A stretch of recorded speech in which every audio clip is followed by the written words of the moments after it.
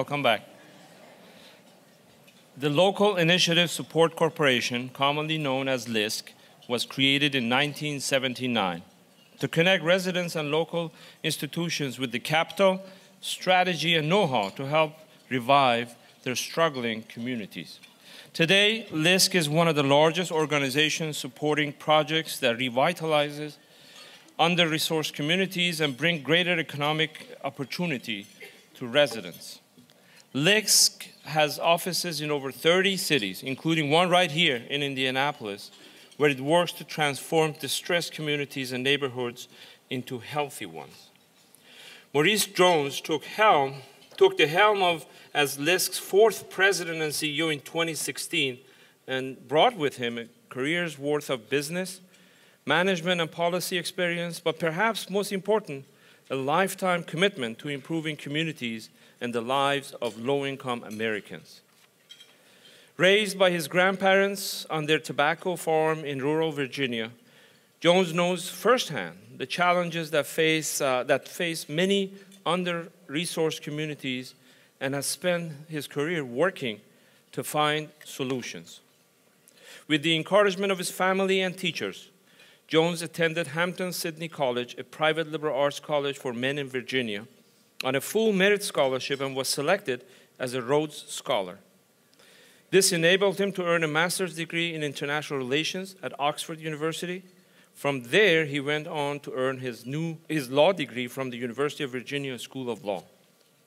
Prior to joining LISC, Maurice served as the Secretary of Commerce for the Commonwealth of Virginia, where he managed 13 state agencies focused on the economic needs of his home state. Additionally, he served as Deputy Secretary for the U.S. Department of Housing and Urban Development and was Commissioner of Virginia's Department of Social Services and Deputy Chief of Staff to former Virginia Governor Mark Warner. LISC celebrates their 40th anniversary just a few weeks ago, and during those 4 decades, they have been a powerful force of positive change in communities all across the country. Please join me in welcoming LISC President and CEO Maurice A. Jones to the stage.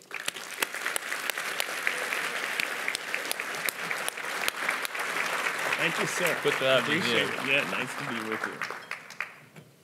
Well, good afternoon. Good afternoon. That was okay. Good afternoon. All right, all right. Well, it's nice to be with you. Thank you, Chancellor, for that kind introduction. I hail from Virginia, and I am the father of a 16-year-old daughter. And so in my house, it's my wife, my daughter, and me, in that order. So this morning, my daughter and I have this ritual. No matter where I am, she calls me as she is taking the bus to school, and you know, we tell one another that we love one another. And this morning I said, well, Sweet Pea, her name's Michaela, but you know, she'll always be Sweet Pea to me, right? I said, Sweet Pea, Daddy's gonna talk at lunch. You got any ideas for Daddy? She's a 16-year-old sophomore, getting ready to think about college or already thinking about it. I said, you got any thoughts for Daddy? And she paused and she said, Dad, it really doesn't matter what you talk about. She said, just don't talk too long.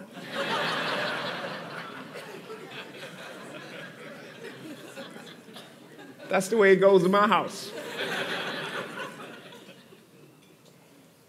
Well, I'm happy to be with you. I understand the club was started around 1974, and so I'm happy to be in your midst. I do want to, on behalf of LISC, just at the outset, and forgive me because I'm sure I'll leave some folks out, but we have a lot of supporters and friends in the audience. The Lilly Foundation, J.P. Morgan Chase. We've got members of our local board here, Central Indiana Community Foundation. We've got a former LISC CEO, Sherry Syward. Did I get that right? See, that's pretty good for me. I practiced that, by the way, a lot. Bill Taft, where's Dr. Taft, our former CEO here, who was CEO for quite some time. He had hair when he started, but hair is overrated. Neighborhood partners like the Bonner Center and Edna Martin Christian Center, the Flanner House, Mapleton Fall Creek CDC, the City, the Chamber, United Way, PNC, Commerce Bank, Old National Bank, and the list goes on. I want to, on behalf of all of LISC, say thank you to all of our partners in Indianapolis, and I also want to say let's keep trying to do big things together. So thank you all. Let me do that at this place.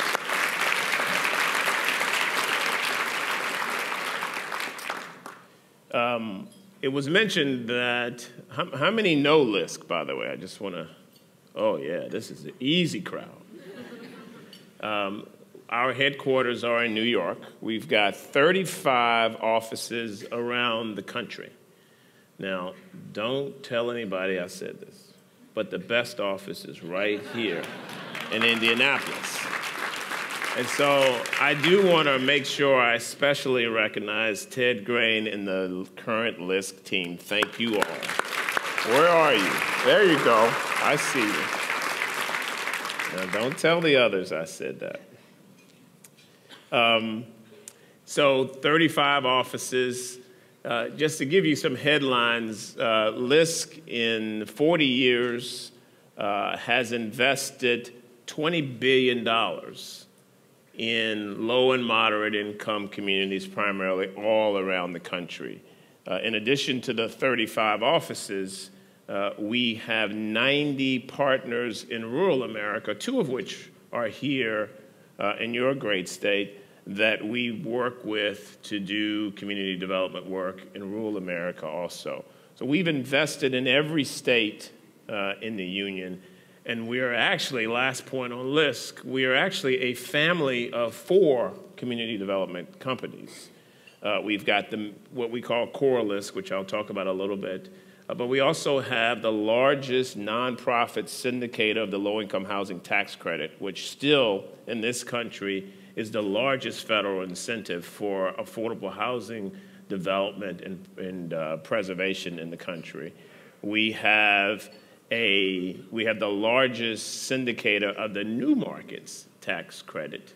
And then lastly, we started at the end of last year a small business lending company that we call Emito, which is, for those of you who are not classics or didn't study the classics, it's Latin to launch is what it means. Now, don't blame me, but we misspelled it.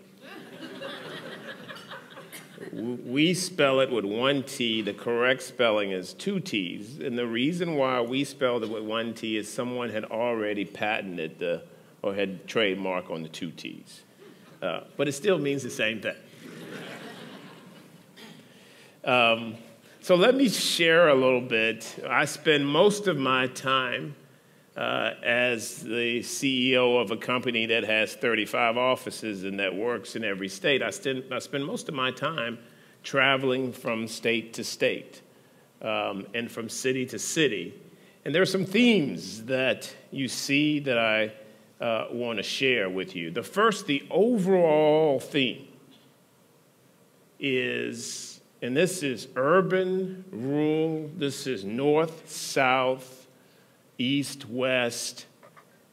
There is great talent in every corner of the country. We do not lack for talent. The challenge is opportunity. Opportunity for that talent to flourish and develop. I am reminded of a poem that I believe T.S. Eliot wrote somewhere in the 50s, where he was lamenting what he thought was the population's turn away from God. and the population's drifting in despair. And he wrote a poem, and I think the poem was called The Choruses from the Rock, where he has lines in it which basically say, he's saying, what are people doing as they're turning away from God? And he says that we are dreaming of systems so perfect that no one will need to be good.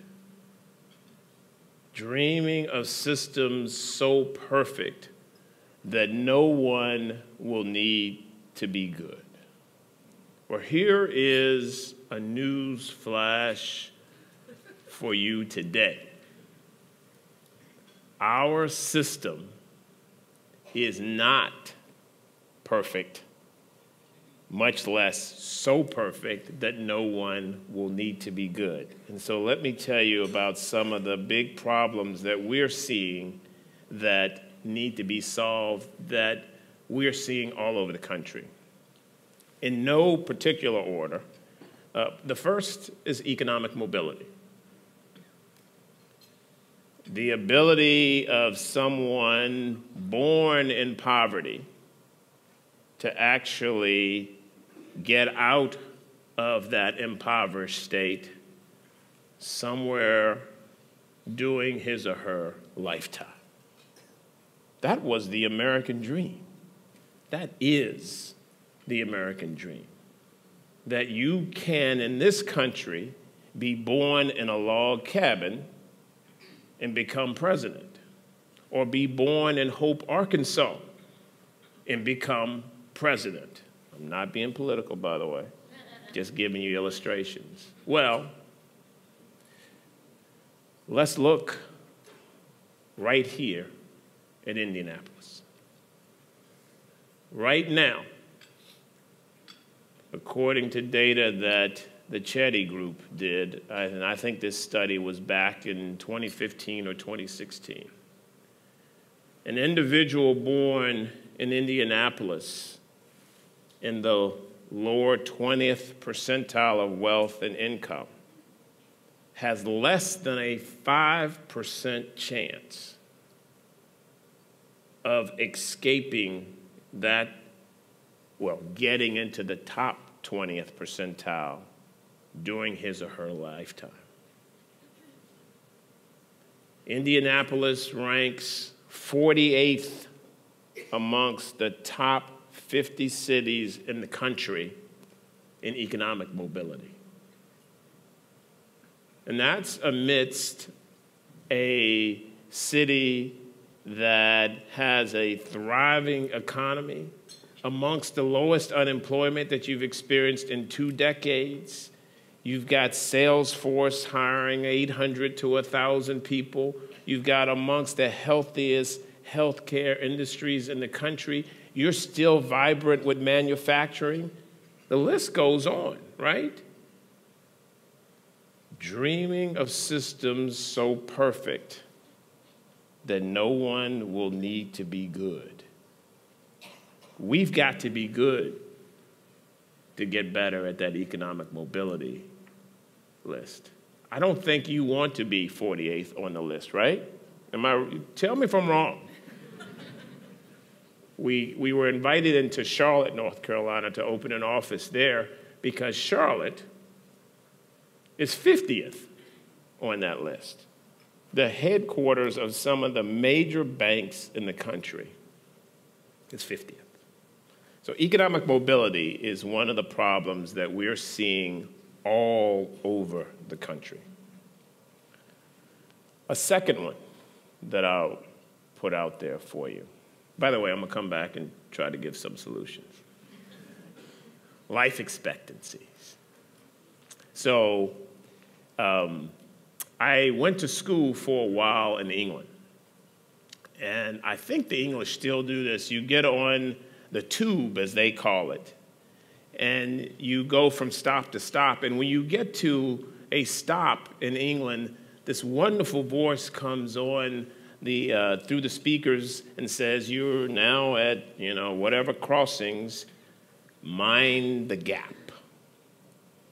Well, when I was a student, I used to think that was the coolest thing. I would just get on the tube and ride from stop to stop just to hear that repeated, mind the gap. Mind the gap, right? I just thought that is so British, right? In this country, we would say, don't trip when you get off. Right? That's what we would say, don't trip when you get off, because we don't care whether you hurt yourself or not, but we don't want you to hurt somebody else. They say, mind the gap. We've got some significant gaps of peril in this country. I was in Boston yesterday,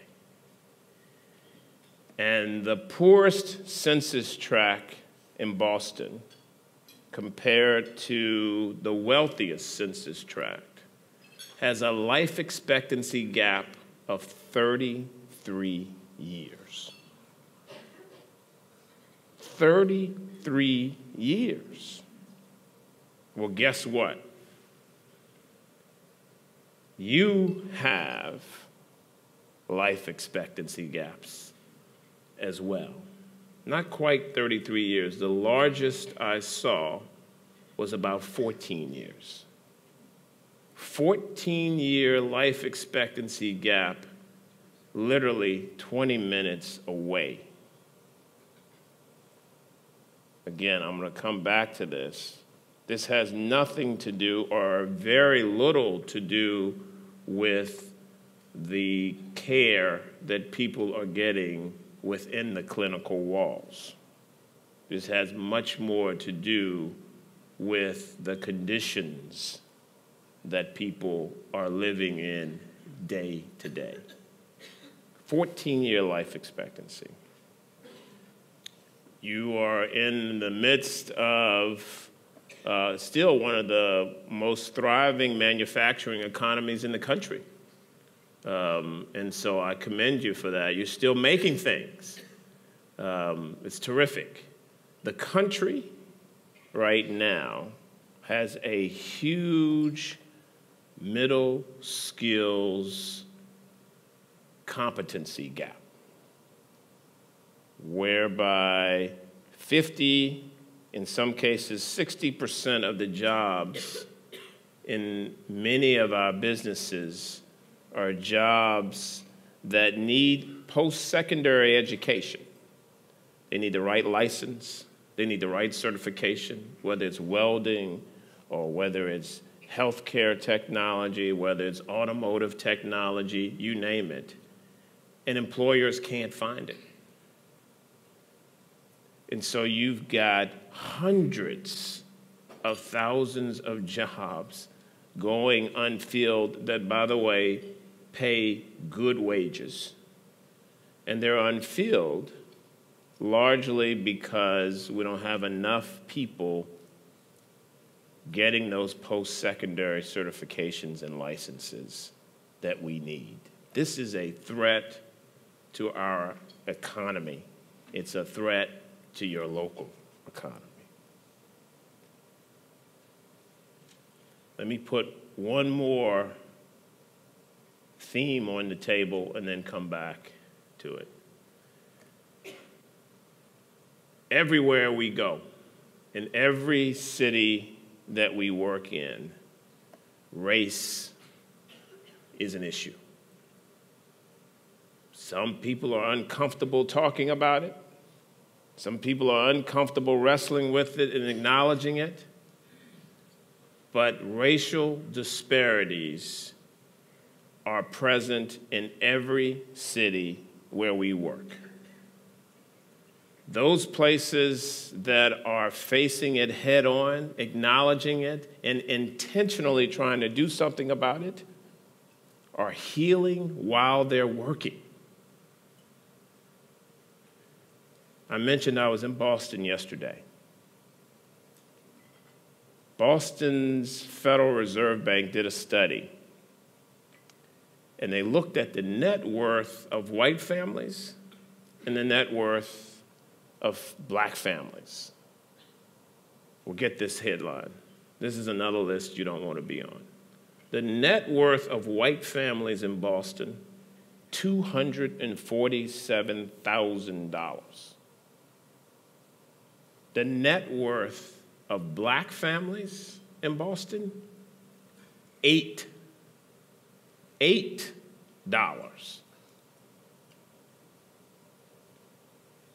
There is no way that Boston will be able to maintain the vibrant, robust economy that it has if it doesn't close that gap.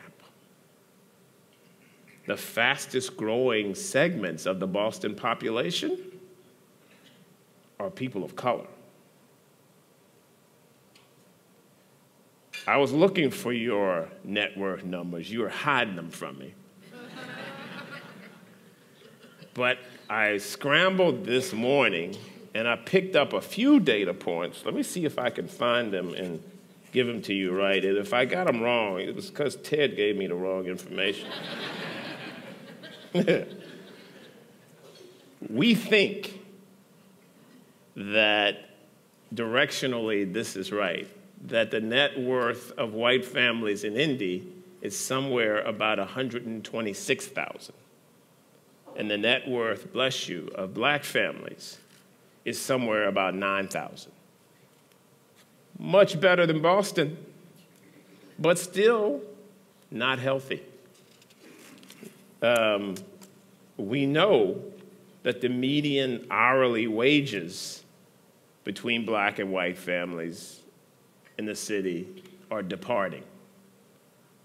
Median wage for white families is somewhere around $20 an hour, and for black families, it's $15 an hour, and that gap is actually going in the opposite direction. It's getting larger. Point is, without belaboring it, great cities are facing up to issues that they have around race and culture. And those that are not are going to be left behind. Every place where we work, including Indianapolis, you can highlight where race was used intentionally to discourage or discriminate and harm people, where highways were driven through prosperous neighborhoods of African Americans and others, where people were isolated based on race. We didn't get here through a system that just happened organically, and we won't get out of here unless we're intentional about focusing on our people of color communities. Enough preaching on that one. So let me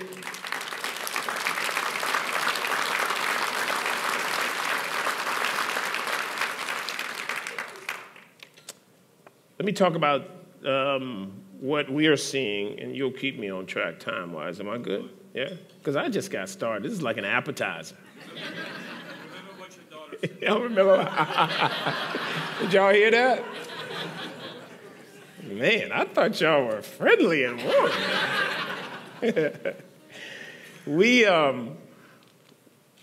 Our framework for helping communities to create more and more opportunity for more and more folks focuses really on 4 themes: focusing on people, focusing on places, building and sustaining healthy for-profit and not-for-profit enterprises, and making changes to the system that can ensure that more people are benefiting from growth.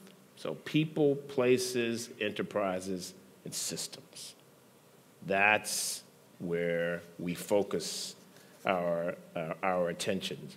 In the people arena, we have a particular desire to work on this issue of getting more folks from our neighborhoods prepared with credentials that employers will pay good money for, right? So we have, for example, 4 bridges to career opportunity centers, financial opportunity centers here in Indianapolis. They are designed to do 3 things: to help people with financial literacy. By the way, it's a coaching model. You come into a financial opportunity center, you get a coach. The coach helps you get a budget. That budget shows you a lot of things, most importantly, what debts you need to wrestle to the ground. Usually, folks from the neighborhoods that we're working in are working under debts that they need to retire. But that coach also is helping you to get a credit score for the first time or enhance your credit score so you can continue on a journey that hopefully leads to a relationship with a traditional financial institution and hopefully at some point home ownership. But financial literacy is the first leg that we try to push. The second piece is working on those things that you need to get done in order to be a productive worker. You know what they are: childcare, housing, transportation, accessing the earned income tax credit. That coach serves as the facilitator to help you wrestle with that. And then lastly is the hard and soft skills. And what we like to do is to prepare folks for opportunities in certain industries that are paying livable wages and where there are jobs. We've got 4 of these centers in neighborhoods. We use neighborhood-based organizations. We don't operate them. We invest in them to help them do this work and to do it at a level of excellence. We've got 4 here right now. We need to grow that number. There's no question about it. The opportunity to be of more service to the people in this great city is right in front of us. You've got an incredible array of job opportunities. We got to prepare the talent to take advantage of them. And by the way, we've evaluated these centers. We know that they enhance net income. We know that they actually can help people get into a pathway for livable wages. In addition to that, on the people side, we're funding schools and charter schools and child care centers, et cetera. In the place arena, what we're trying to do there is basically, through real estate, help areas improve. You've got what we call here Great Places 2020, of which we have 5 neighborhoods that we're focusing on. And we're trying through our capital, through our technical assistance, through our expertise to build places in the city that are centers of housing and commerce and play. And so we're investing in repositioning real estate for businesses. We're investing in small businesses coming into neighborhoods and setting up shop and employing people. Those are the kinds of things that we're doing. Supporting businesses, for-profit and not-for-profit, is the third leg. We're trying to provide grants, technical assistance, and other capital, equity and loans to be helpful in thriving neighborhoods. Thriving cities need a thriving for-profit and a thriving non-for-profit system. And then the last thing for us is actually working on the systems. I had slides, but you know what? I've changed my mind on whether I'm going to use them. But let me give you an example of systems innovation. In Washington, D.C., we are working in the eastern part of the city, helping folks there who are wrestling largely with gentrification. And it's displacement connected with that. I got 5 minutes? Displacement connected with that gentrification.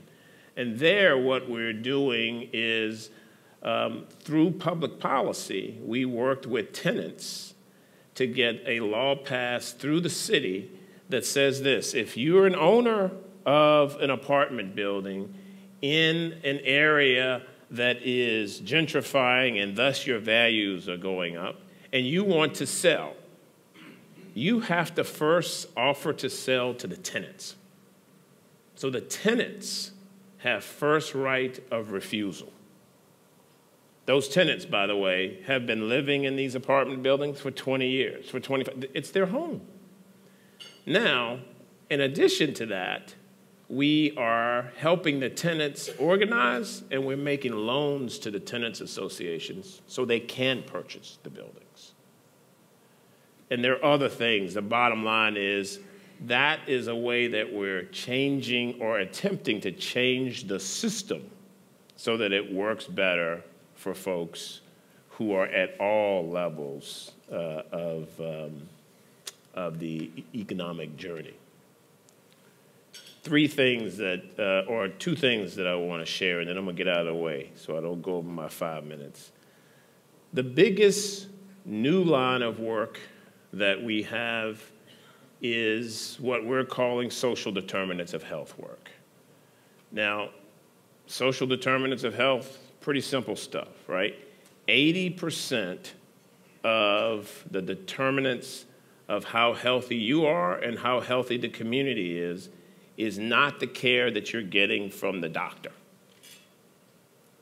right?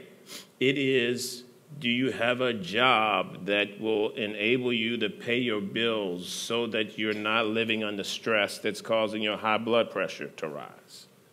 It is, do you have adequate recreation facilities in your neighborhood so that you can get exercise and you're eating right so that obesity and diabetes are something that you're fighting through your neighborhood? It is, are you living in housing that's healthy such that you don't have a risk of developing asthma because of bad paint or other contaminants in your home? Those are the primary determinants of whether we're healthy or not. The doctors treat you when you're sick, and boy, do we need them. What we're trying to do is to make sure you don't get sick. The primary determinants of that are outside of the clinical walls. So we committed to spend $10 billion in the next 10 years working with healthcare enterprises on healthy housing, on jobs in the neighborhood, on getting people prepared to go to work at wages that will allow them to pay their bills, on creating recreation opportunities so kids and adults can play, can exercise, on those things that are the biggest determinants of whether you're healthy or not. We're looking to do that right here in Indianapolis. You have 5 healthcare systems here. Did I get the number right? Somewhere along that line? We're coming after you. You know who you are. We need your partnership to do the kind of work that goes upstream to help us build healthier neighborhoods in the city. That's number one. And we are going to put capital on the table. $10 billion, don't tell the other 34 places, but I'll spend it all right here in Indianapolis if we can, if we've got the opportunity. Like I said, don't tell the others I said that. And then the last thing I wanted to mention is more and more what you're seeing around the country are people putting together special purpose funds to work on a particular problem. So we're managing a $500 million fund for housing, affordable housing in the Bay Area.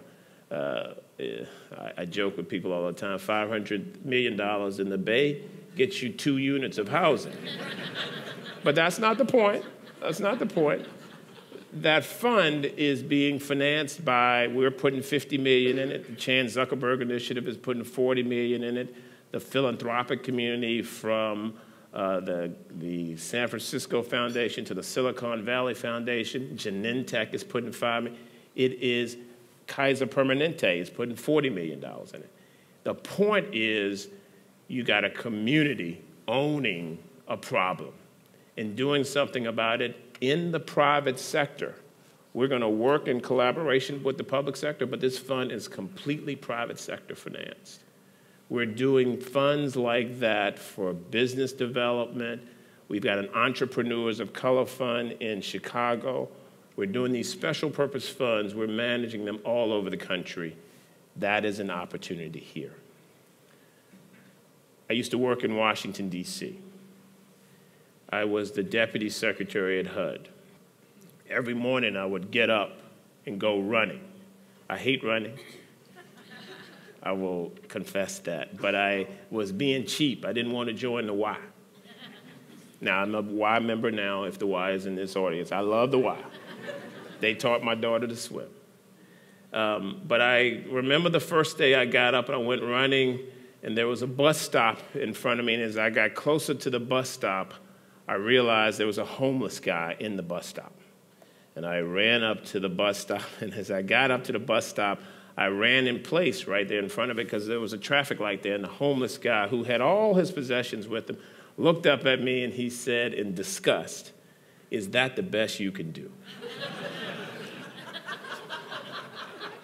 And then he turned his back. I ran on. Next day, there he was. Next day, there he was. I developed a friendship with this homeless guy. Let's call him Howard for purposes of this discussion. And I learned that he had been homeless in Baltimore and Philly, and now he was in D.C. I learned that he, under no conditions, would go into a shelter. I learned a lot of other things about him. I remember after 3 months or so, I ran, and there he was, and he looked up at me and he said, "You're doing better. You're doing better." That was April when I started. One December morning when it was below freezing, I got up and went about my run, and when I came to that bus stop, Howard was not there.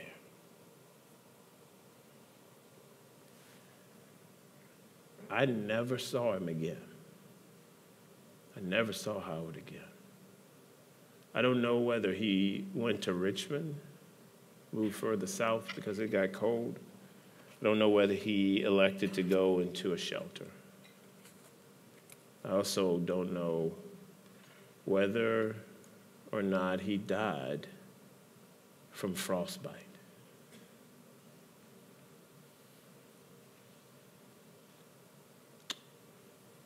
Remember that 16-year-old daughter? Here's what I know. If she had been the person in that bus stop the first day, that would have been her last day at that bus stop. I would have stopped the world and found shelter for her. No question in my mind about that.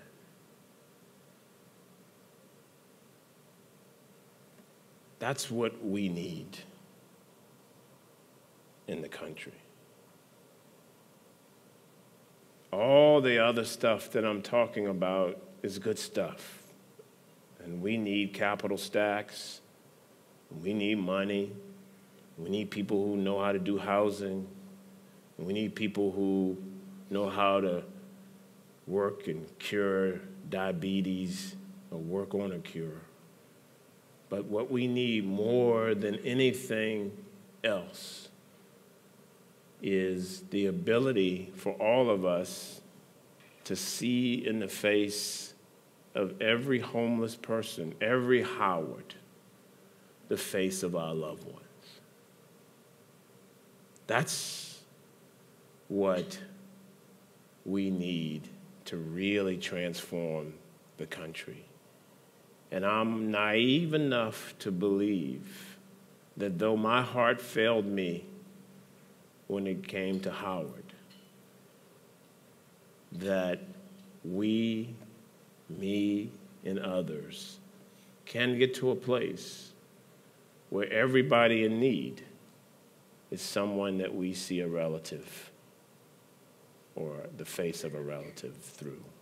When we get there, Wow. I'll be coming back to celebrate with you for sure.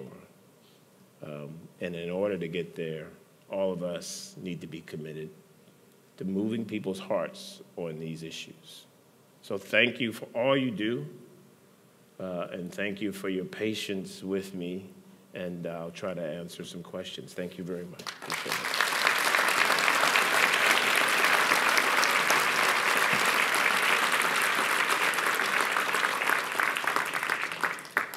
Thank you so much for your presentation, please. Last month, we had Richard Reeves here from Brookings Institutions, and we talked about economic mobility. I'm glad that you touched on that topic there. I want to thank you and LISC for trying to do your part in helping our communities. Thank you. You know, 34 years ago, I lived in downtown Indianapolis, 1985. And right at 5:10, 5:15, you could not see a car on the road. There were only 1 or 2 restaurants. Some of you know that. But now this is a different type of downtown. I suspect that's what's happening around the country. Yep. So what's happening to the displaced? Are we moving? What are you doing? Has your strategy changed? Yeah, displacement is a huge risk of development everywhere. And so we are attempting to be an agent that helps people remain in their places to reap the benefit of that prosperity. One of the strategies I mentioned was this strategy in D.C. where we've got the landlords having to give first right of refusal to the tenants. But we also have products that are about working with nonprofits, for example, and financing them to acquire these properties, to keep them affordable. We have products that are about working with businesses, many of whom are renting. Right. To help them buy their buildings and stay in those buildings as the property values go up. But given your statistic that you shared, you know, renters may not have the money to buy that, even though they have the first right of, I guess, refusal. Yeah. Well, that's where organizing comes in. That's also where philanthropy and others come to play. Absolutely. I have so many questions in the interest of time. Yeah, I talked longer than I was supposed to. No, that's fine, that's fine. I want to ask you one question only, my last question. Sure. If there is one thing that we need to remember from your talk as we leave in just a couple of minutes, what would that one thing would be for us to remember? Look, I think if you just remember one thing, the most important asset in every community is its people. And the question is, what can you do to ensure that your people have opportunities? Mm-hmm. That's the thing to think about. That's where I think we begin and end and journey to. It's all about what do the people need to thrive? Wonderful, wonderful. Well, you said that we shouldn't share with other 34 communities or cities, but I forgot to mention, and I'm going to mention it here, that the program today will be at economicindiana.com. Oh, I'm in for trouble. For everyone to watch around. I was just joking, Boston. Right. Well, I want to thank you. Before we finish, I want to let you know how what an honor has been to serve as the president of Economic Club and to moderate these sessions. Thank you very much, everyone. Have a wonderful afternoon and a great summer. We'll see you next year, where I will be sitting in there. Thanks. Nice to be with you.